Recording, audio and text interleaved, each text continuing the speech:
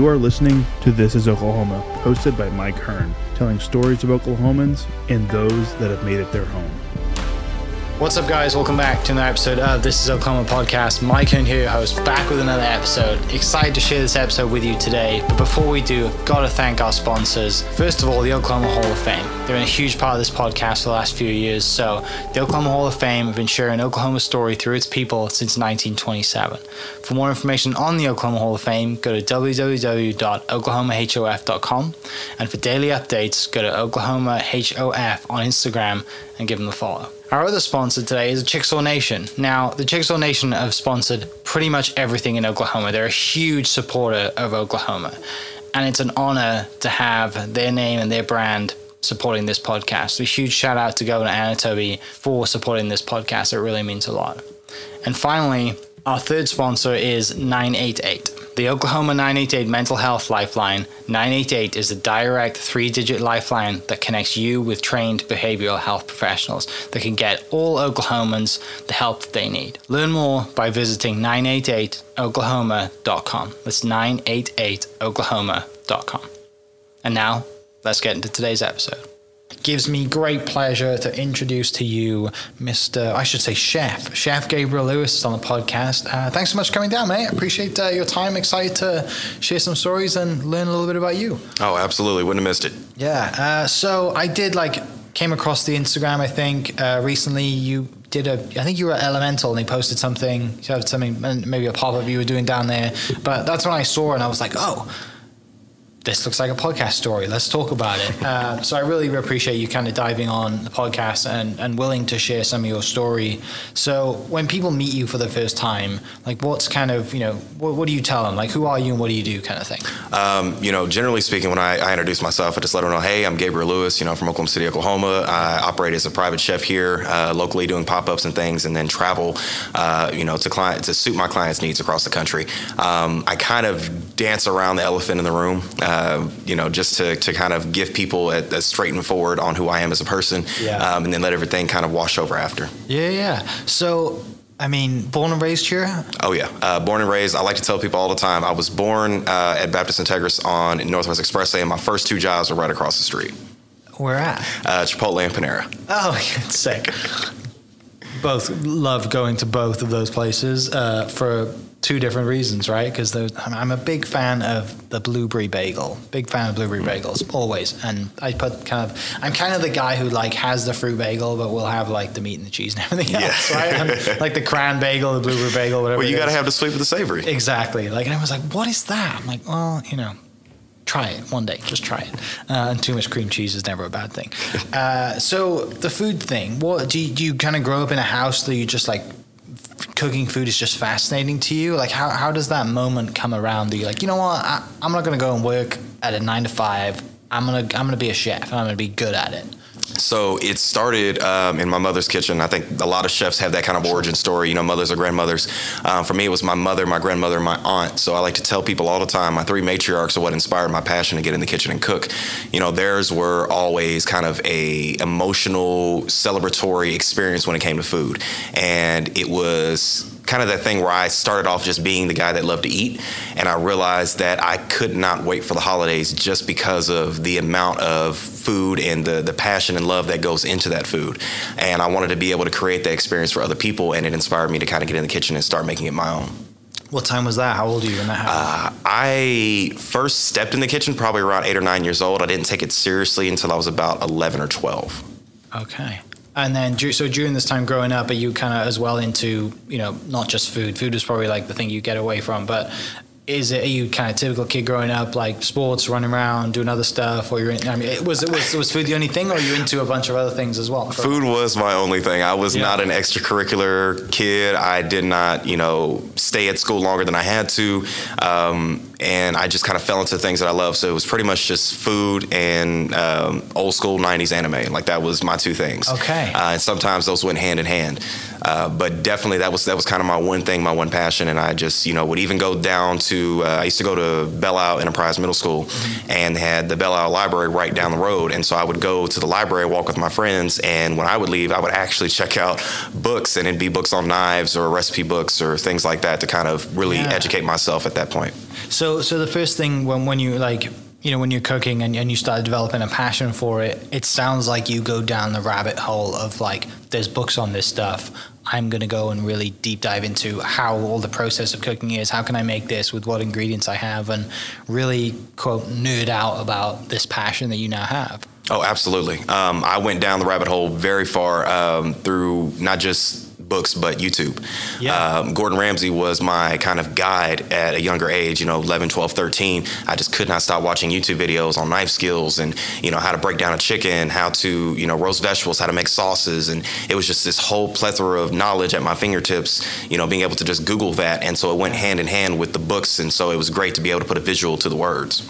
I mean, the best resource ever is YouTube, right? Oh, without a doubt. Like anything you need. It is, I mean, people are like, oh, Google that. No, YouTube it, because then you'll have a video of someone showing you how to do it. Oh, yeah, YouTube right? University, right? It's just the greatest thing ever. And like, if I ever do have to cook, which I thankfully for my wife I don't, and thankfully for my own personal safety I don't have to cook because my wife cooks.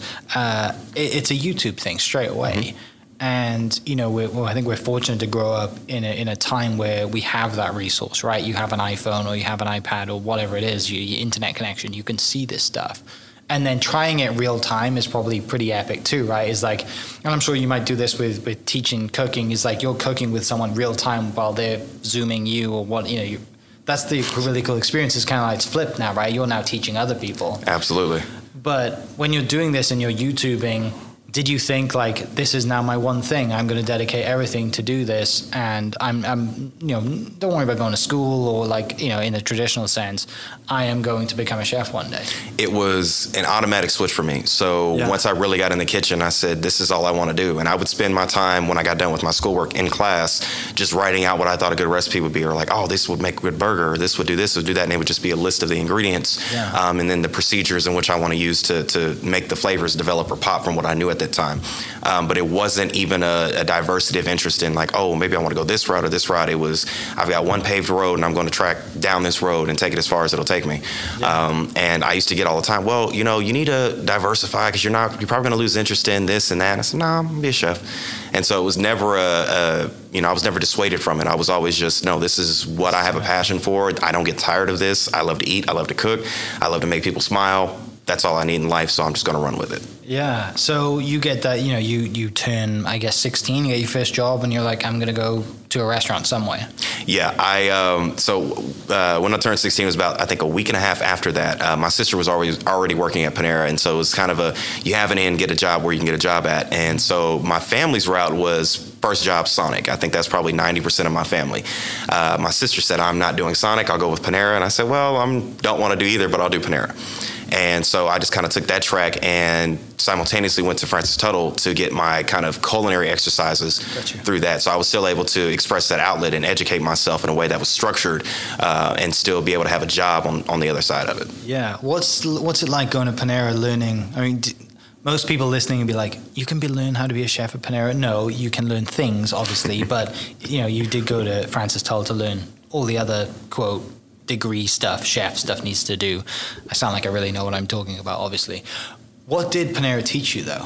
Panera taught me a lot about how to operate in an environment that is kind of fast-paced or requiring a lot of multitasking, understanding how to deliver bulk food, understanding what a prep list looks like, knowing what your FIFO looks like, your first in, your first out, making sure that you're able to put the freshest ingredients in the back and use what you already have prepped so you're not having waste, looking at what is and what isn't cross-utilized. And Panera at the time was not great at that. You know, they would have single-use ingredients for one salad, and that was it. So if you prep too much of it and they only sold 2 of those salads, that's going in the bin. Yeah. And so it taught me what to look for and what not to do as much as what to do.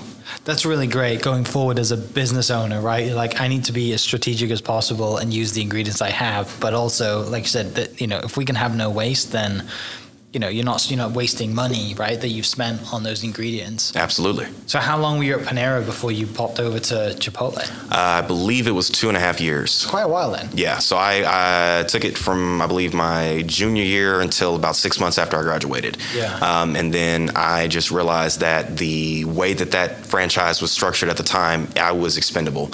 And it was when you have that realization and you see that people don't have the same compassion for you as you would for the food, you realize it's time to part ways. And so my sister, again, was already working at Chipotle, and she kept saying, Gabe, you actually can use skills here that, you know, you would be passionate about, so you might as well jump the boat. And I'm like, I'll be okay. And it wasn't 3 weeks after that I'm like, hey, you guys still hiring? It just made the switch over. Yeah. So after you, obviously, while you're at Panera, you're doing your school at Francis Tull, and you're learning all of the, quote, chef skills that you aren't learning at Panera, right? You're learning how to manage a kitchen and how to, I mean, all the other stuff, right? Oh, yeah. You know, they gave me what I like to really kind of lay it out in this way. It's like they were kind of the great foundation to build the house on, right? You know, they gave me the bones. They taught me, like, hey, this is how you do the stocks here. This is going to be your food safety training, so you make sure you don't get people sick when you cook in the kitchen. This is how you operate in a safe manner. This is how you are able to stay organized, clean as you go. Make sure you're not having onion peels and knives on the floor. You know, they gave me all of that information and education, as well as some other parts of, you know, food costing, and really trying to give me as much of the industry as they could within the small amount of time that they have with their students. Yeah, and it's obviously like I assume you can't go on to become a chef somewhere without this certification of going through school, right? You definitely can. So that's kind of the argument in the industry is, you know, do you go to culinary school? Do you not? Do you have any kind of culinary training, or you just hop in the kitchen and work your way up from the dishwasher to the sous or to the executive chef? And there's been chefs that have found success in both arenas. I have been kind of the odd one as far as having that middle ground of, you know, having a vocational education and then going into competitive stuff and, you know, doing competitions and then doing the private side of food and then doing pop-ups in commercial kitchens. And so I've bounced over into different parts of the industry, but you know, you can definitely do it without the training, but the training definitely helps you not bump your head as much. No doubt. Yeah. So you graduate there, you go to Chipotle, and it's just another kind of notch on your belt that you've gone to Chipotle and you're learning more skills and obviously different kind of food as well. And nothing beats free food from Chipotle out there, right? Have as much quality as you want to have. How long were you at Chipotle for, and how was that kind of experience? So I was at Chipotle for about 2 years. Okay. It was a great experience. You know, when I moved over there, it was, hey, we do everything from scratch, fresh in the morning. You know, our chicken is marinated at night, cooked in the morning throughout the day. We make our guac 2 or 3 times a day. We make all of our salsas in the morning. And so that was very appealing to me because it's still fast casual dining, but it's done in a way that has a level of integrity. Same thing with the ingredients, the produce, the dairy. Everything was either as locally sourced as possible or as organic as they could get it. And same thing there. It was a maximization of cross-utilizing their ingredients. You know, if they have jalapenos, cilantro, and onions, it's in all the salsas, you know, or if they had lime juice, they're using it on the chips as much as the salsa. Like, they had a way of making sure that everything played a integral part of the menu. And I absolutely fell in love with that concept. Yeah. Does it give you more of an appreciation for those two concepts now, like being on the inside and knowing the actual work that goes into, you know, like the food that they serve you at, especially a fast pace, right? Oh, absolutely. You know, it falls into why I love food so much, because there's so much. There's about 99% of it is on the front end, and that 1% is the moment that you get it assembled, and it's there for the 5 to 10 minutes that it takes for somebody to start digging into it. And seeing that on a larger scale is almost beautiful in a way that you can see how that system, you know, works from the back of house to the front of house, from the grill to the salsa, the burrito rolling line. There was just this mechanism that worked so well, and just watching it play out was like watching a symphony unfold. You know, in the greatest ways, it was fantastic, and in the worst ways, it's a train wreck. True. We've all got to go through those moments, right? We have good days and bad days. So during this time then, are you cooking separately on the side for like clients? Do you have your kind of slowly building up a business and an idea of, you know, when I do go on my own, I'm going to go and have like I'm going to be a chef for hire and cook for private clients? Or are you thinking, you know what, I'm just going to upgrade to a bigger, better restaurant and just keep kind of climbing that and get a head chef spot? What's the dream at that point? So at that point, it was I'm cooking for friends and family. Okay. There was a lot of insecurity in what my skill level was and what I was capable of doing in the kitchen, because you know they have that expression of big fish in a small pond, right? And so in my mind, it was I have a great support system, but that support system's telling me I'm great, but stepping outside of it, I don't know if I'd be able to stand on my own 2 feet. So I really didn't dive into it as much as I should have. But that was heavily based off of insecurity and not feeling validated in my career or in my skill. So I really just kind of stuck to my guns with Chipotle and then cooked on the side for people and kind of gradually try to see what they liked. You know, if I was able to do this or replicate something that they wanted to try. I think it may have been a couple of family friends that I did some in-house cooking for. But as far as, you know, really trying to get legs to a business, it just wasn't there at that time. So how old are you at this time when you're doing that? 18. Okay, so that also can play into the insecurity side of things, right? You're effectively, quote, relatively speaking, young. You know, you've been in the food industry for 4 years now, Panera and Chipotle, and you have this passion for cooking. And I guess you're right. You're trying to find your feet and find your legs in, you know, I'm sure it's kind of nerve-wracking. You're going into someone's house, you're going to cook for them in their kitchen, and they're effectively calling you a little kid because you are, right? You know, you're cooking for someone who's 40, 50, whatever years old. You know, most people who kind of hire personal chefs are pretty wealthy old people, right? Absolutely. Older people. So it must be nerve-wracking kind of, you know, you think, you know, I want to do this one day, but I've got to build up that confidence. And it's great to have those friends that are like, come cook for us. Oh, absolutely. Right? To have those reps that when you do get that big, like someone's actually going to pay me to come and I need to like perform in a kitchen I haven't been to yet. Oh, like, yeah. That's a huge kind of accomplishment to do that. So when does it get to that stage, or do you continue to work out, you know, do you leave Chipotle and go to another restaurant, or do you think, no, I'm going to do this on my own now? So I was at Chipotle, I believe, maybe 5 or 6 months. And, you know, I get off of work one day, and that night my sister calls me and goes, hey, I'm looking through Craigslist. I'm, you know, trying to find something here, and I had this random ad pop up for MasterChef, and she knew I was a huge fan. And she goes, Gabe, they're doing open call auditions in Oklahoma, which just so happened to be on one of our brother's birthdays. And she said, I think this is a good omen. I think you need to go for it. And I'm like, Craigslist is a scam. So it's a scam, right? And she said, I'm going to be in a ditch somewhere. Right? I'm like, you know what? This is not real. I don't want to go into a creepy motel. I'm good. And she said, well, just Google it.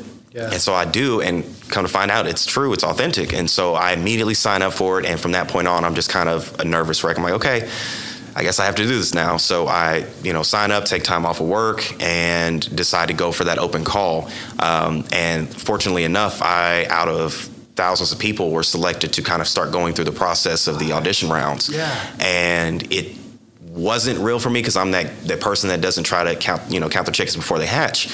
And so it's like, okay, well, I'm going through the motions. I'm going through this. I'm getting, asked about, family stuff, background stuff. I'm having to do these random blood tests and psych evaluations. And it's this whole plethora of things that ended up culminating into an entire 2-month process while I'm working. And I believe the day before my 19th birthday, I find out that I'm going to California to officially audition for the show. And that was the point where I decided to take a hiatus from Chipotle. So not even a year into the job, I was, on a plane going to California.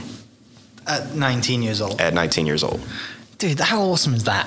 Like, you're probably just like pinch me moment, right? You're like, this is happening really fast. Yeah, I didn't really have time to catch my breath. I was freaking out. I was excited. The minute that they said, hey, you have about 3 weeks to a month, and then we need you on a plane, I spent every day after that practicing different dishes I had insecurities in, trying to build up my baking skills, working extra hours so I can make sure I could pay my bills while I was gone, and letting my job know, like, hey, this is not an option. This is a certainty. I am going to take a break.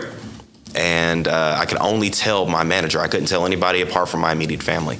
And it was very nerve-wracking. But because I had so many boxes to check, I couldn't think about how I felt as much, which was a kind of a blessing in disguise because I think I would have psyched myself out otherwise. So you couldn't tell, they just said, hey, before we get to that, tell me about the process of like that open call. And like, I assume it's like kind of America's Got Talent for chefs, like the whole, like you got a bunch of people there. Like, how does that process work in the cooking world? So, this was pre-COVID, so I can't speak to what it is now. Sure. But they essentially had us sign up with all of our information online and then said, bring a dish that speaks of you and one that you love the most.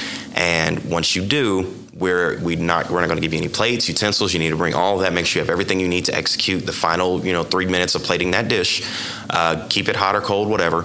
Once you plate it, we're going to have our judges, which were, I believe, chefs and instructors from different culinary institutions that just kind of travel the circuit to try it out, and then we'll send you through the process as they, grade you well or not. And so I made this Japanese style pork belly, slow braised, and I crisped up the top and had some jasmine rice with it. And then I just took the juice that was braising the liquid, or the liquid was braising in, and just kind of thickened it up to make a sauce. And pork belly is notoriously tough. So I was very nervous that it wasn't tender enough. But luckily I had it braised down, and then it also locked in steam. So it was perfectly tender. They cut it with a plastic knife and fork, and it was just a holy hell moment for me. But that was kind of the process up front. And then from there, it was like, hey, we're going to take you through this 2-month process of sending in videos, answering our questions, questionnaires, background checks, psych evaluations, blood tests, make sure that you don't have anything that if you cut yourself, you get the chef sick, or if, you have something that we don't know about, that they put pressure on you and you crack. We want to make sure that everybody's safe and secure, including yourself. You're in the kitchen with knives. Exactly. Nobody thinks of that when they think of MasterChef, but as a business and liabilities, you've got to check every box. Right? Like, it makes sense now when you said that, but before that, you could have given me 100 options, and that wouldn't be one that I ticked. Right? Like, oh, now it makes sense. Yeah, of course. I need to check this guy's actually not a psychopath. It was literally a no stone left unturned kind of thing. Wow. So why the Japanese pork belly dish? Like, what leads you to think that, to decide that, which is a tough question in itself, right? Just, you got to pick one dish that's like, hey, this is me on a dish, right? Absolutely. That was the most, at that point, it was the best dish I could make, but it was also the one that most represented my style of cooking. I fell in love with Asian food, I think probably 12, 13 years old, and it was just, the flavors were always my favorite. And I think I was probably the only one of my brothers. My sister loved it as well, but my brothers were not as fond, and so I was the only one that really took after it. And all of the flavors and combinations just really spoke to me in a way that other food didn't. But that was the most representative of where I was as a cook at the time. Great choice, and obviously it clearly worked out, which is like, when you get that response or that email back, you're probably like, oh my gosh, I'm through the next stage. Yeah. Like dancing around the house, right? Like, is this a spam email? No, it's legit. And then, like you said, you go through that process of sending in videos. And so once you get that initial email and then you go through this process, you could still get kind of told, hey, we don't need you. They're still testing you the whole way, right? Yeah. So you're under high stress the whole time you're sending in videos. Like, there's no... You have no knowledge of whether or not you will get cut or not. So with a lot of these reality shows, it's, however far in the process you get, they can always say, you know what, better luck next time. Yeah. So you never know. And the fact that took, an entire 8-week, 2-month process, that was a little bit stressful, because you're trying to make sure that you have, at a drop of a hat, the ability to pivot your life and restructure things so that it can be on autopilot while you're gone. Right. But you also don't want to be too presumptuous and put it on autopilot and not leave. And so it was this weird mix of, okay, I have to up my skill game, I have to work twice as much, but I don't know if I need to work twice as much, but I'm going to do it anyway because I'm going to bet on myself, but it's betting on myself a bad deal. Yeah. And so it was just this whole crazy experience. I mean, but you learn so much about yourself and so much about your abilities during those times, right? High pressure moments that will obviously go on to serve you in the future. Oh, absolutely. Right. That's you don't lack confidence now. No, not at all. But that's an old expression. What does it say? Pressure makes perfect diamond, or diamond under perfect pressure. So it was that kind of experience where it's, okay, I'm having this weight on me, but this weight is making me sharper. So it's, it's refining what I can do. It's making me practice. It's making me be more diligent. And it's things that I'm really focusing on now that I didn't before. So in even just that span of time, I got better. Yeah. So then you're on a plane to, was it LA? Yeah. You're on a plane to LA a few months later. You've got through all the thing, and they're sending you to, I guess, the studio now. You're down to the last. Yeah, they were. That was the most nerve-wracking at that point, because I had not traveled anywhere by myself. I'm 19 years old, haven't gone outside of whatever a family trip was, if we took one. Oklahoma City, born and raised, spent so much time in the city that going anywhere was kind of foreign to me. So it was kind of really, really odd because I knew for a fact I was going to be one of the youngest people out there. And to be insecure about your skill level while being young is, part of being young, but it's also that thing of I can't show it as much because I don't want people to see the chink in the armor. And so I was trying to mentally prepare myself on the plane. I'm like, okay, whoever you meet, don't let them see it. Don't let them see it. And it was just this really taxing thing where I'm excited, but I'm nervous and slightly scared because this is my first venture into the world as an adult. Right. And I didn't know, what would come from it from there. Were you one of the youngest on the show? Or were you the youngest? I was the second youngest, I believe. We had one other contestant that was 18. Oh, okay. So it's not like you're like, hey, everyone else is 25, and I'm just like, this guy's just graduated. Yeah, it was us two, and then everybody else I think was 22 or older. Yeah. And that was kind of the thing of, oh, we're the youngsters, Right. And it was still that kind of nerve-wracking thing because I think the eldest was 52. Got you. And so I'm like, well, some of these people have literal decades of cooking experience on me. Right. So we'll see what happens. But then, so you're out there the whole time, like filming. Then. Yeah, right. So from the time that I got on the plane to go audition to the time that my stint on the show ended, I was there the entire time. Yeah. And so it was once I got off the plane, radio silence kind of thing. So had no technology, no method of communication apart from, I believe, a 10-minute phone call to my family once a week. Just let them know, hey, I'm good, I'm alive. Really? Yeah. It was the entire conversation was, hey, yeah, I'm doing okay mentally, physically, I'm alive. How are you guys? And it's like, well, how are you guys? Can't talk about it. Can't say anything. And so my entire experience was forming a new family because you have to, either you make arch enemies or you are a family. And so my season 8 family is family. I just had 2 of them down here last month to cater my sister's wedding because that's how tight we are. Yeah. But yeah, no, as far as actually talking to the family I've known and loved for all of my life, it was probably a maximum hour and a half, 2 hours that entire time I was gone. I mean, it's like going to prison, right? Yeah. That's kind of what I thought of the first time. Like, if I assume that's what prison is like, you get a phone call once a week. Yeah, they lock you down. And so you it's are like under the gun, locked in, pressured situations, and then you get 10 minutes to call family. I'm doing fine. Just to let you know, I'm still breathing. It wasn't maybe I can fudge 15 or 20 minutes. It was, hey, we bought track phones. There's 20 of y'all. There's like 200 minutes on here. 10 minutes. Wow. Yeah, it was fun. Well, and like you're back to what you said earlier. Like, it's different if you're 50 years old and you're going through this, right? Because they're probably like, oh, no communications with my family's great, right? Whereas like you're 19 years old, you probably used to being on your phone a lot and used to communicating and texting your buddies or whatever. You're like, now I have nothing.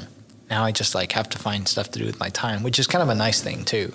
It's like you solely get to focus on why you're there. Oh yeah, it's literally like just it's blocking out all the noise, all the static, and it's just, hey, I am only on the goal, which that was the greatest part of the experience, apart from meeting these amazing people, was being able to solely focus on what I love to do and being in an environment where everybody is just as passionate and hungry about it as I am. Yeah. And that was kind of the revelation of, oh, this is the beautiful part of this experience, is that I get to not only pull from these people that I know now, but I get to compete against them. And, it's like a steel to a knife. It just sharpens the edge. And so it was just this beautiful experience in that way. And as much as it did suck to be isolated from the people that I knew, it was great to be in a family that I grew to love. Yeah. What an experience to go through, right? Like at such a young age too, that's going to serve you so many great things in the future. To have that not only on your resume, but to have those life skills and have that just that life experience to be like, I did this, I've done this, I can do this, I can do anything now because I've gone through something that's kind of as extreme as MasterChef is, right? Whereas absolutely. People watch it on TV are probably like, we had no idea it was that bad. Well, not bad, but like that intense. That's usually what I hear, because it looks crazy, or people think it's in real time, or it's like, oh, we thought this was happening, like maybe you were just a week ahead of the premiere, or whatever, and it is blocked out. I believe the first season I was on was a 2.5 month experience, and we were doing 2 or 3 episodes a week, and when I tell you that schedule alone in that season was taxing. because it was, I believe, anywhere from 12 to 15 hours a day on set. And so some of that was on camera, some of that was hurry up and wait, some of that was doing interviews. And it was just this long, taxing experience, because once you get off of set and you going back to your hotel, we had curfew. And so it's like, you have, 30 minutes to an hour to get food and, relax a little bit before it's time to go up to your room and start it all over again. Yeah. And so, it puts you through the ringer, but it does make you feel like, you know what, I've done this. Anything else is just, a byproduct of this experience. So it's not going to be as challenging or as taxing. So take me anywhere, challenge me any way you like. Yeah. I've had my feet to the fire, so I know what it feels like. So awesome. Reset this real quick. Yeah, that's so much fun, right? When you look back, you're like, I literally have some of my best friends from that. Like you said, you had two of your buddies in town for, because they did your sister's wedding. Like, you build a family around that because you're all under such an environment. You're all under one roof. We're living together basically, and spending so much time with each other that you can't help but develop friendships, right? And enemies, or whatever it is. Like, I'm sure people wanted you to develop enemies for TV, right? Absolutely. You got to deal with that as well. You're like, we're actually really good friends, but I had to come across as if we had to fake a few, arguments or whatever. So how long was that period that you were on that? How long was that 8th season for you? That was we filmed, I think I was there filming for 2.5 months, okay. And then it aired from the end of May until I think the beginning of September. Yeah. I think I was cut near the beginning of September on that season. So it was airing for a while. Yeah. I did pretty well on that season. So what happens then? Well, obviously, because while the season's you're like, I know what's going to figure, I pre-recorded all of this stuff. I know what's going on. What happens then, after filming? Do they kind of, while the TV show is airing, does MasterChef kind of help you out and hey, this is how you're going to start a business and kind of leapfrog from this? Or they just okay, great, see you, appreciate you, Yeah, it's kind of a, hey, this has been fun. You're now part of the MasterChef family. We'll send you media material throughout the season to use on your socials to, help your growth and to promote the show. But that's kind of where they drew the line. That's one thing about reality TV, and I think a lot of other contestants can speak to that. It's I hate to say it's a turn and burn, but in essence it is. It's a little bit more involved in that because they're not, treating you like you're disposable. But it's definitely not the, hey, we're going to put the entire PR team behind you guys and we're going to teach you how to be media moguls. It was, hey, we've given you the platform. Now just do what you will with it. Got you. And so for me, it was, okay, I need to educate myself on how to use social media in a way that I can promote myself enough to get a public image. And I had a lot of other contestants that started on that same route. Some decided not to go that route and kind of appreciated what anonymity was. And I respect that, and I'm not gonna lie, sometimes miss it as well. But they gave us the tools to build the house. They didn't set the foundation for us on that. They were like, hey, build the house if you can build the house. Just again, probably want to start with the concrete. Yeah, of course. Yeah. So when you leave then and you think, I've just done this, I have all of this amazing experience and now this quote resume to kind of apply for any job that I want or do what I want. What do you come back to Oklahoma City and think, I'm going to cook now, I'm going to do my own thing? What's the process after that? Well, the funny thing was... And then COVID happens, I guess. Yeah, we wrapped that season December 2016, but it didn't air until May of 2017. So there was a lull between that December to May period where I went back to Chipotle and said, well, I can't speak of it. I can't put it on a resume. I can't express that I've done it. So I'm going to act like nothing happened. I just went on a 2.5 month hiatus. That must be so hard. Oh, it was difficult. It was incredibly difficult. And so I was just trying to make sure that my boss or my management team at the time didn't spill the beans to people that didn't need to have that information because I signed too many NDAs. Yes. And that puts kind of the fear of God in you of, hey, I could be sued very much. And never lift a knife again. Exactly. I'm like, no, I'm good on that. But yeah, I just kind of went back into anonymity for that period of time and just went back to my job. And then when the show started popping off, I still worked there throughout it and was hosting watch parties. And that's when I started trying to do a couple of pop-ups and things like that. That must be so tough. You're like, I've just got done cooking for some of the best chefs in the world, like as judges, you're cooking for Gordon Ramsay and a bunch of other people. and now you have to cook for a bunch of sorority girls at Chipotle and be like, hey man, this guac isn't as good as you think it is. Like, oh, well, you have no idea how good that guac is, right? Like, that must be so hard to like bite your lip and be like, you have no idea who just made your food. Well, here's the thing. My issue is, I think a lot of chefs probably share in this same ideology or issue, is that we're gluttons for punishment. So when we think something is too mundane or too easy, we just make it more difficult. Of course. And so at Chipotle, when I worked there at the time, it was grill 1, grill 2. And so during the most busy hours of lunch or dinner, you had 2 people working that position. I'll do it myself. And so it was to the point where I am rushing back to the back, scrubbing my own pots. I'm cooking, 5-6 pots of beans at a time. I'm throwing rice in the rice cooker while I'm grilling chicken, while I'm grilling steak, while I'm cooking fajitas.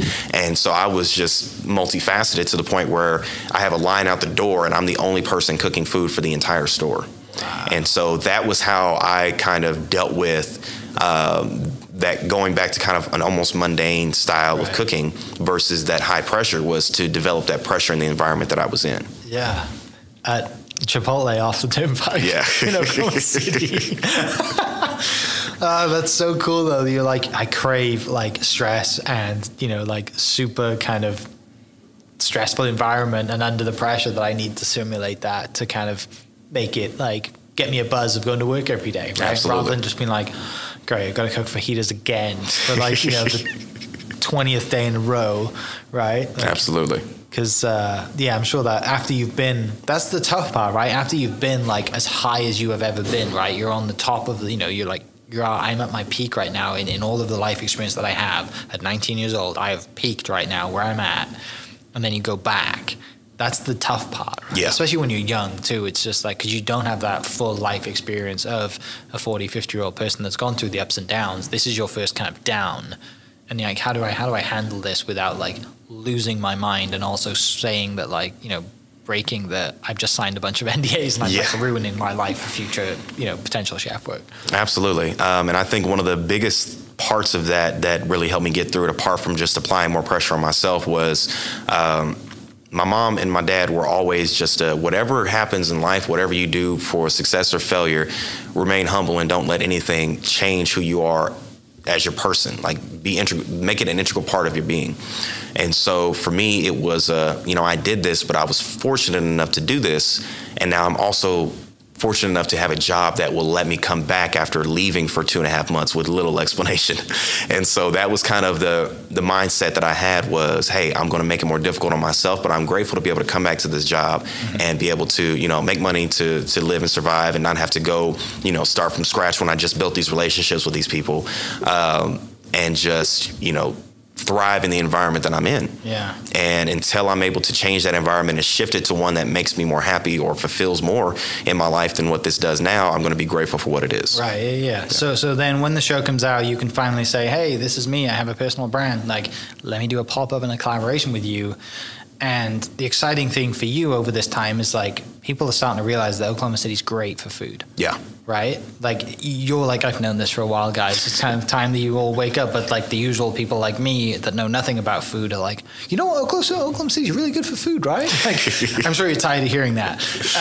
But the good thing is for you in the industry that you're in, as the show is coming out, people actually like general public are like, we have a really good food scene. And then they probably are more used to or more kind of susceptible to, hey, we should get a personal chef or we should do this. And we should, like push the boat out a little bit and be a little bit more creative and not just order the same thing every week, because that's what we do, because we like routine. So what is that process then when the show comes out? Like, who is that first pop-up and you're like, I'm going to do this? Like, how do you start building your brand?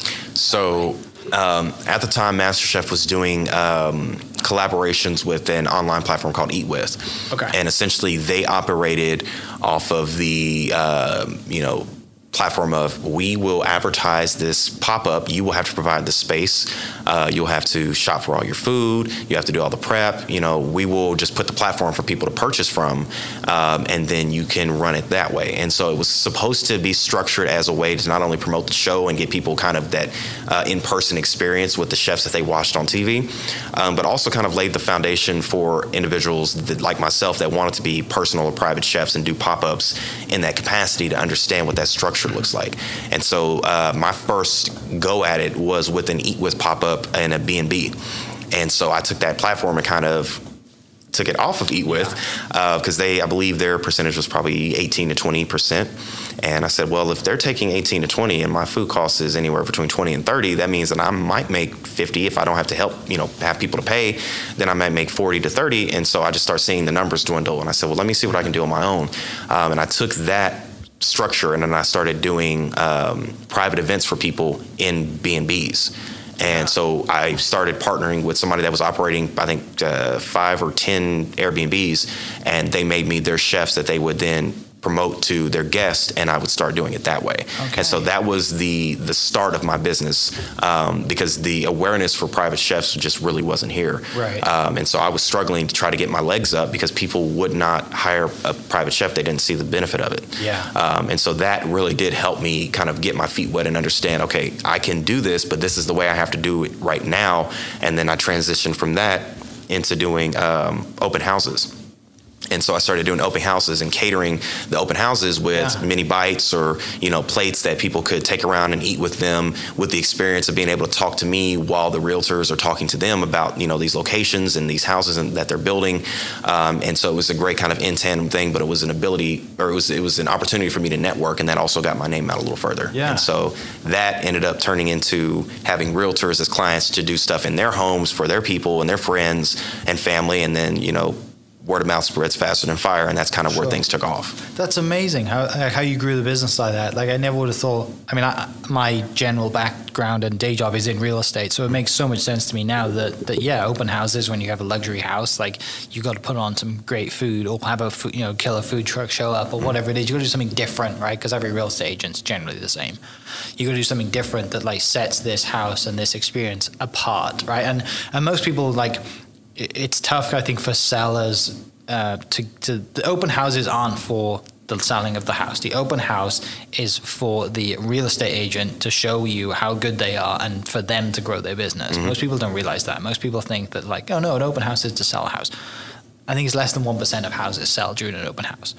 But it is basically to throw a party that they can say, hey, I'm really good at this, and which is great for you, right? Because it's all these people in a concentrated environment that are going to be your clients. Oh, absolutely.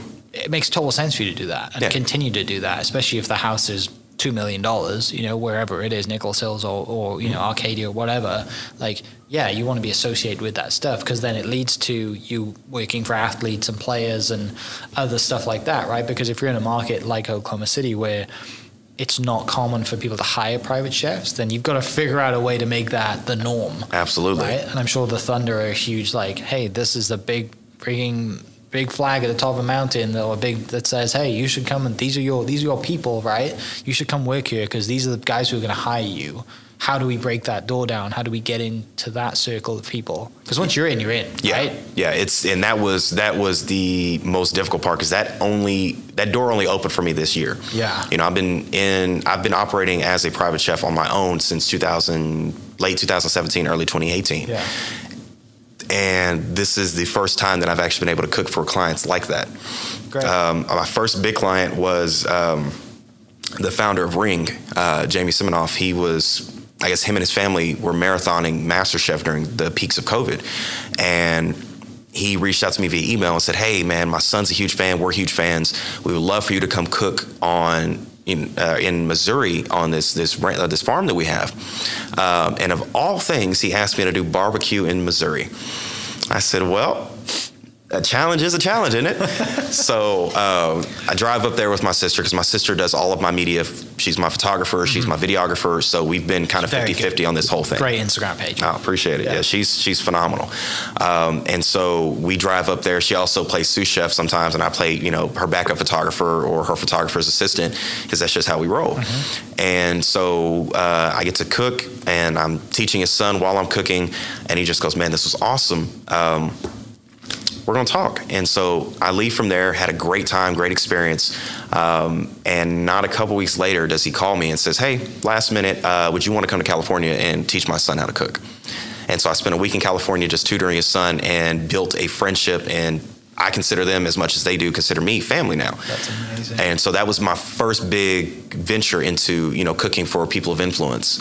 And since then, that's opened up several doors. He put me in a commercial for Ring with Kat Cora, who was one of my culinary idols from, I think, 7, 8 years old. And so I got to spend an entire day on set just filming a commercial with her. Yeah. And that led to cooking for an NFL player, for Lane Johnson from the Philadelphia Eagles. And then from there, that ended up leading into, which was probably the biggest person I've ever cooked for, but Sylvester Stallone while he was here for Tulsa King. And that was a mind-boggling experience because it almost played out like MasterChef did, where it was the day before my birthday, trying to figure out what I'm gonna do on my birthday, and I get a random DM on Instagram. Yeah. It says, "Hey, I'm the assistant for Sylvester Stallone, blah, blah, blah." And I'm like, this is probably fake, right? Then I get an email from my website, and it was an inquiry form. It says, "Hey, probably didn't see my DM, but I'm Sylvester Stallone's assistant, and he needs a chef for the Oklahoma City area. You were the first person I thought of. I'm from Oklahoma. I know your story. Can you send a resume?" And so I'm like, I need to call this person because this might be real. Lo and behold, the next day, they said, "Hey, we'll put you on a week trial." So I started cooking for about a week, and then I landed the gig for about a month. Wow. Yeah. All coming from the guy from Ring, basically just the catalyst to all this. Yeah, that really put me in the spotlight of things, because he said, he's like, "Man, I believe in what you do and who you are, and I want to see you succeed as much as you are passionate enough about your success." And so him doing that allowed me to not only have doors open, but it also gave me a different layer of confidence that said, "You know what? My food is good enough that these people that are, well-traveled can enjoy whatever I cook for them." Yeah. And that was, beyond, that made me beyond happy. Right. And that ended up leading to, now I'm cooking for a Thunder player. I've got a Philadelphia Phillies player that I'm cooking for. And so I've got several different people of influence now that trust me in that way. And to me, that's the biggest thing about it, is that you trust me to be able to deliver on not only what you're craving, but what you're fueling your body with, especially if, athletics is your bread and butter. Yeah. And so, it opened up doors in a way that I did not anticipate and set my career in an entirely different trajectory. I mean, it's amazing, right? Like, it's amazing because the thing with food is, like, you get a direct, response. When someone takes that first bite, they're either going to tell you, you need to do it again, or they're going to tell you this is great. Like, you don't have to wait 3 weeks for someone to fill out a form to say, yeah, you could have done this better. Like, there and then, which is, again, like when you're on trial for Stallone, it's like, am I going to get it? Is it going to be great? Whatever. But also, it's tough because everybody's different. Yeah. Right? Like, you could cook something for Stallone and he thinks it's amazing, and I would be spitting it out because I'm like, it's too hot for me. I don't like it, right? Because I hate spicy food. But that's the challenge too, right? It's like you have to have that communication skills with the person you're cooking for to be like, okay, what do you like? Absolutely. Right? That's the tough part too. Yeah. It's the trial and error, the ebb and flow of that's kind of the dance. And that's the most interesting part, is that the clients that I have, the people of influence, it's never a preference. Yeah. It's I either want something healthy or I want something healthy that tastes good. And I have these allergens or I have no allergies. Make me something, good luck. Yeah. That's, to me, the most fun and the most scary. It is simultaneously the best and worst part of the job. Because I'm like, I get creative freedom. I love this. This is why I wanted to be a chef. This ability to express in that way. And then it goes, crap, if I mess up, this is going to be bad. Well, all right. One and done. Yeah. So I cooked for Stallone once. Yeah. It's a constant bet on yourself. Yeah. You know, and so it's every single meal. Like, I got to do better. I got to do better. I got to make this. I got to make this. And I also have a tendency of not liking to repeat too much. Yeah. So for Stallone, I cooked for, I think it was 4 to 6 weeks. I may have cooked him the same thing twice, 3 times maybe. And that was it was a steak or a veggie lasagna. And that was the only 2 things that I made him more than one time. Everything else was constantly different sides. Yeah. If it was the same vegetable prepared a different way, I always try to make something different, new and exciting, because to me, it's like going into the grocery store and opening a mystery box all over again. It's MasterChef every single day. That's your challenge. Yeah. So to that point then, why did you reapply to go again? Because you were on 2 seasons, right? Correct. So they called me. Last year's season. Yeah. Yeah. So they called me in, I want to say June or July last year. Okay. Said, "Hey, Gabe, long time. Want to talk to you. Sign an NDA." I'm like, okay, wonder what this is about. And they said, "We're doing an all-star or a return season. Are you interested in auditioning?" And I said, "What do you mean auditioning?" They's like, "You'll get on TV, but you still have to audition for that white apron." And I told pretty much anybody that's ever asked, interviewed, they said, "If you ever had a chance to do it again, would you do it?" And I'm a person that I can't live with the what ifs. I can't. It'll drive me crazy. And so I need a level of finality in order to move past something. And I said, "You know what? In a heartbeat, drop of a hat, let's go for it." And so I went through the process again. They said, "All right, cool. Everything's good. Everything's signed, lines up. You haven't, went to jail in the past couple of years. Like, you didn't do anything illegal. We'd love to have you back on." And so I went for it. But the challenging part this time was we did have our phones and technology. And that was probably the worst thing about it, was I ended up working while I was doing this, because I was still trying to run my business. I had social media brand collaborations that I had to deliver on. And so I had to be in constant communication with my sister. I was doing when I got back from set after a 12 or 15-hour day, I was doing voiceover work for videos. I was still trying to auto post things. Like, it was just everything that I went through the first time, 3 times harder, plus a job. Wow. So that was it different with more? Did you have like 10 minutes again with everybody, or was it like they were more lenient this time because you were like returning? Yeah. So the leniency, because a lot of the returning contestants was like, "Hey, we have businesses. Yeah, we have businesses. We have jobs. We have families that we have to take care of. So we need to be able to communicate." And so they let us keep our phones. We just couldn't bring them to set. So early in the morning, late at night, we had our phones. And the 2-hour time difference, depending on where you are regionally, helped. So I was still able to communicate with my family a little bit more. I just couldn't tell them anything, and I didn't. But that part made it much more difficult, and it was also an episode a day versus 2 to 3 episodes a week. So it was Monday through Friday. Every day was an episode. And so having that level of pressure was insane, because you could be safe one day and gone the next. And so the pressure was doubled, and it was 3 to 5 times harder. And so that was a fun experience. I definitely got put through the ringer on that one. But I can't leave any stone unturned. So if I didn't say yes to it, I had always been asking, well, what if you were in this position? Or what if you were cooking in that kitchen? Like, what would you have done? Yeah. And I can't live with that. So I was like, for better or for worse, win or lose, I'll go back. Yeah. Well, so comparing the both of them, was obviously the second time seems a lot more stressful and harder, but if you look at both of them, and I mean, what would you say? Well, they're both very different, right? Like, because you're such a, you've moved on so much, you've grown so much since you go back, and you have all this other stuff, literally, no pun intended, on your plate to deal with, running a business, all this stuff, but you still have your phone. Like, that's kind of a good thing that it's not the same thing. Like going back, you're like, oh, I've done this before. This is just monotonous. It's the same, right? Yes and no. If the structure was the same, I probably still would have had a similar pressure from the first time, because they can still do the same structure with different challenges, and it would be, still be as challenging. But they not only changed the challenges, they changed the structure of the show since last I was on. Oh, wow. So it was like, hey, you only have one cook to impress, and if you don't, you're out. Not like a team of judges or whatever. Yeah, like you don't have, we have a mystery box where everybody's generally going to be safe, and then you have the elimination challenge if you didn't do the best in the mystery box. It was, hey, if we do a mystery box challenge, it's also an elimination challenge. So if you do the worst, you are gone.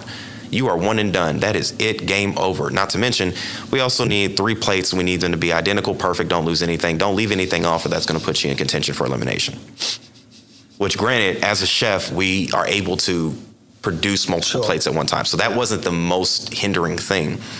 It was just the level of precision under stress. And a lot of people don't think about this, but when you only have 60 minutes to cook, that wipes 90% of the things you can make off the table. Okay. So it's like, what can you actually prepare in 60 minutes or less? And this time, they also didn't bracket our shopping time off. It was included in our cook time. Oh, wow. So they're like, hey, you have 60 minutes to shop, prep, cook, plate, everything. Go. Jeez. Hopefully you got a grocery store close by. Yeah, so it was. They had the pantry. Grocery store on set. Yeah, they had they had a pantry, and that was one thing that was different. The pantry was open for the cook. Yeah. So if you forgot something, you can always run back in there and grab it.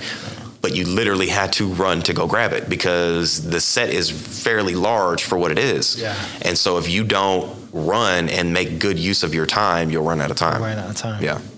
Does it make you think that like one day I'm going to cross the pond and try Great British Bake Off? Have you applied for that yet? No, I am. I bake enough to get by. Okay. To say I am an expert would be a lie. Yeah. I go down to Harvey's Bakery and I just stand in bewilderment. What a place, right? I'm glad you said that because you actually understand food. I think it's great because it's great. It's phenomenal, and a Francis Tuttle graduate. Yeah. You have a lot of context. Yeah, and she's a Francis Tuttle graduate that created that place, and it's beautiful. It's phenomenal. The pastries are super rich, delicious, flaky, and I don't think people understand the level of difficulty that goes with that. So no, I can't say that I would. If I had something like Chopped or something that's very different, I would definitely go for that because I've been asked, third time's the charm. Like, right? No. I'm also a firm believer in not taking steps backwards. Yeah. And so for me, going back the second time was conclusive. Yeah. And I'm like, if people want to see me in that arena, I'm always going to take up a culinary challenge, even if it is a baking challenge. If I'm directly challenged to it, give me prep time. I'll learn some stuff. Yeah. But I'm always going to take a challenge on, but as far as going back to that one, no. But yeah, definitely, I would love to do other cooking shows. Yeah. So going forward, then to that point, like, what is obviously you're cooking for people, and I'll link your website below for people to check out. But you do private chef for someone, you can cook with people, you teach people, you've got membership videos. Mm-hmm. What is your now that you've kind of got this kind of foundation and base of this is my brand. This is what I've done. This is what I've done up until now. Are you thinking like Chef Gabe's going to have a space soon? Like what would you, in an ideal world, what would you love to do? So for me, I want to focus on trying to get my food to the largest audience possible. Okay. And so for me, that's through videos and content. Gotcha. So my focus right now, as much as I am on private events and my personal chef stuff, it's building up my media. And so I'll be, like you said, my membership videos, I'm going to be doing a lot more of those at linked tutorials instead of a 60-second clip on social media. So people can really understand that food is not as intimidating as it's made out to be. I want to be able to make food as approachable as possible and let people use the videos and the recipes as a guide to get them in the kitchen and understand that they can make something great without it feeling out of reach. Yeah. And so that's my immediate goal. But to say that I wouldn't want a space would be a lie. So I probably will try to have my own restaurant locally, open by reservation, a couple times a month in the next few years or so in Oklahoma. Absolutely. Well, so would that space be like a none such type, very kind of small environment, absolutely, in, gray sweater, right? Yes. Type environment where you can really go balls to the wall on what you can, small scale food, small amount of food, but a very high level rather than having a Chili's or whatever restaurant. Absolutely. You know what I mean? Yeah, it's and people don't usually think about those concepts as so vastly different. Sure. Because a restaurant's a restaurant is a restaurant to a lot of people. But Chili's is one of those restaurants where it's like, hey, you get what you pay for. Mm-hmm. 2, you're based on foot traffic. And 3, it's just, they're everywhere. If you get a bad day, you're still going to go back. Yeah. Right. There's no experience. Yeah, exactly. And it's not about the consumer as much as, you know, what's on the menu, and, you know, it's comfort. It's what you know. It is what it is. But the beautiful thing about None Such and Gray Sweater is that they have crafted such an experience for their guests that the food almost brings you to tears, if not actually brings you to tears. And it's phenomenal. I know Gray Sweater even, you know, has their different water selections from across the globe. It's insane. And so I want to be able to craft that experience, but the experience that is the Chef Gabe experience of, I want to show you food that is very, very tight, great, delicious, detail-oriented, but still doesn't feel so out of reach. But definitely similar to those concepts, building on the experience, you know, the slots that you can book out, no kind of walk-in kind of thing. But yeah, absolutely kind of in line with those restaurants. Yeah. Back to the kind of personal chef cooking thing. I know a lady or young lady, a woman who kind of does the chef thing too, but she actually has like an agency that like she works for an agency, I guess, or she has like a, you know, she's a talent basically, right? And then she gets hired. People reach out to the agency, and then, hey, we got 6 chefs. Who do you pick from? Yeah. Is that? And then she's kind of in Florida, so obviously a higher concentration of like very wealthy people, athletes, people of influence. Is that ever an option here, like in the Midwest, in Oklahoma City, and being able to travel, or is that just not? We don't have the pull for that here, the concentration of people. I think if somebody... And no one's reached out to you on that, is what I'm trying to say. No, not on that kind of platform. I do have people that reach out from different states that will say, hey, you know, I'm throwing a party for my wife. I want you to come cook for us. Whatever your price is, your price. Yeah. You know, and I've had clients that do that. Absolutely. Yeah. But as far as having that platform here, I haven't seen it. Because I think she would go and like work for a client for like the summer, right? Or she gets hired, or an actress comes in for a shoot. And like kind of same thing with Stallone. She's working for him for an extended period of time. You know, and obviously she's same kind of as you, right? They've done all the things to get to where they're at. They're very good at what they do. Oh, you're very good at what you do. I was just interested to see if there is that platform here. I haven't seen it. I think that if somebody decides to fulfill that need, they're brilliant. Yeah. Or if the person that's doing such in Florida decides to move that out or make it more national, it's brilliant, because it's the same or similar concept of, hey, we're just going to provide the platform. They're going to plug into our platform, and we're going to get, you know, anywhere from 5 to 20% of whatever you're getting.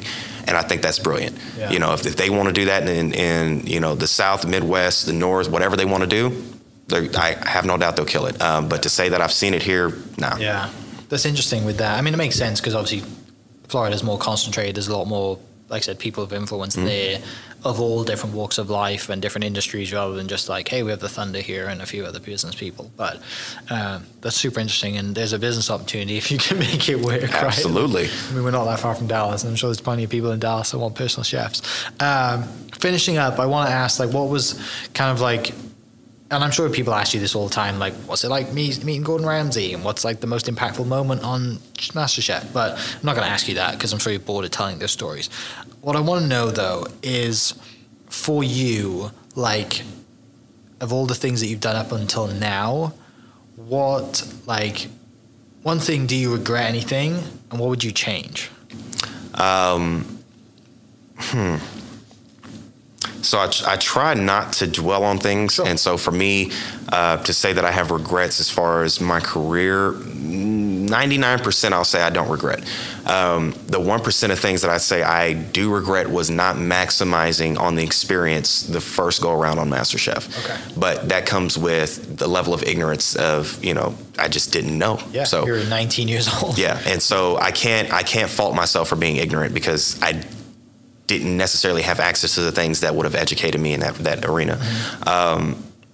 But honestly, I don't think I would change anything, because I feel like if I changed anything, I wouldn't be who I am, and it wouldn't be where I am right now. So, you know, faults, warts and all, for, you know, better, for worse, all the injuries, burns, cuts, late nights, long hours, you know, stress. Yeah. I don't think I'd change any of it, because it's all worked into understanding what I can do, understanding my limits, and how I'm able to corral people and educate, or, you know, show younger chefs than I am, or chefs that have less experience, how to get it done in a way that's still positive and makes a good impact on the world. Yeah. I mean, great answer. I love that, because every opportunity is a learning, whatever that quote is, every opportunity is a learning opportunity, good or bad.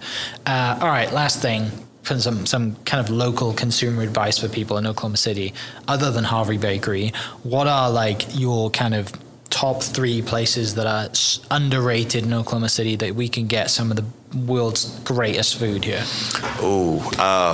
Well, there was one, but it's now not underrated because everybody knows about it now. But Madare, Okay. I mean, phenomenal Chef Jeff. I think anything he touches when it comes to restaurants is gold. You know, if you want a private experience, the Crown Room, Chef Eric Smith is phenomenal. You know, that's kind of the group deal if you really want to treat yourself well. If you want that little, like kind of Italian food, Gabriel Lewis is phenomenal. I have unfortunately not been able to go to their new location, but when they were off 63rd Street, I mean, absolutely delicious. And I would probably say, honestly, for me, when it comes to anything else, I'm a big fan of Golden Phoenix. You know, I think that they are aptly named because I think they've probably burnt down twice, so they keep rising from the ashes and making something greater. But their duck or their char siu pork or, you know, just their barbecue there is just absolutely phenomenal. And honestly, there's not much you can do to go wrong in this area. I think a lot of what I speak to is probably in, you know, the Class and Plaza area. But, you know, go out to Edmond. There are a couple of DPs there as well. Awesome. Well, mate, thank you so much for taking some time out. Excited to watch you soar and grow and kind of follow you. You know, I appreciate your kind of the detail that you put into your social media. I think you realize that is the best way to put what you do out there, and you and your sister, obviously you're a great team and come together and post some great content. For people listening, I'll post your website, which is chefgabeonline.com in the description, and then your Instagram as well, which is _Gabriel Lewis. Mate, it's been an absolute pleasure. Like I'm not going to become a chef because there's people like you in the world. And like, it's much more enjoyable for me to like save up and pay you to do something than it is for me to burn my house down. So I appreciate everything you've done. I hope with Tulsa King coming back for a second season, I hope you get that second contract to cook for Stallone again.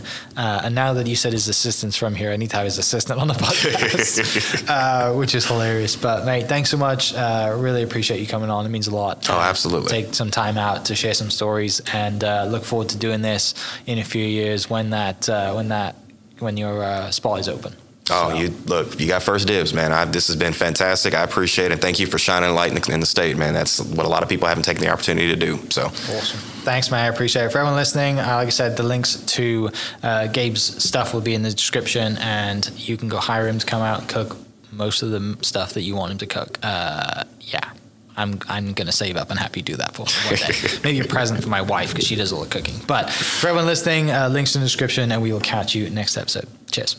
Hope you guys enjoyed that great episode. Thank you so much for listening. As always, huge shout out to our sponsors, the Oklahoma Hall of Fame, sharing Oklahoma story through its people since 1927. For more information on the Oklahoma Hall of Fame, go to www.oklahomahof.com and follow them on Instagram for daily updates at oklahomahof. Our other sponsor, the Chickasaw Nation, amazing sponsor. They do amazing things for the state, and they're always sponsoring something in Oklahoma. They're a huge supporter of Oklahoma, and without their support, we wouldn't be able to do what we do. And finally, our third sponsor for today, the Oklahoma 988 Mental Health Lifeline. 988 is the direct 3-digit lifeline that connects you with the trained behavioral health professionals that can get all Oklahomans the help that they need. Learn more by visiting 988oklahoma.com. It's 988oklahoma.com. Thank you for listening. Thank you for listening. We are inspired by those around us and hope that you are too. Make sure you subscribe to this podcast on your favorite podcast platform and leave us a review so we can keep telling your stories. For more great Oklahoma content, follow This Is Oklahoma on Facebook and Instagram.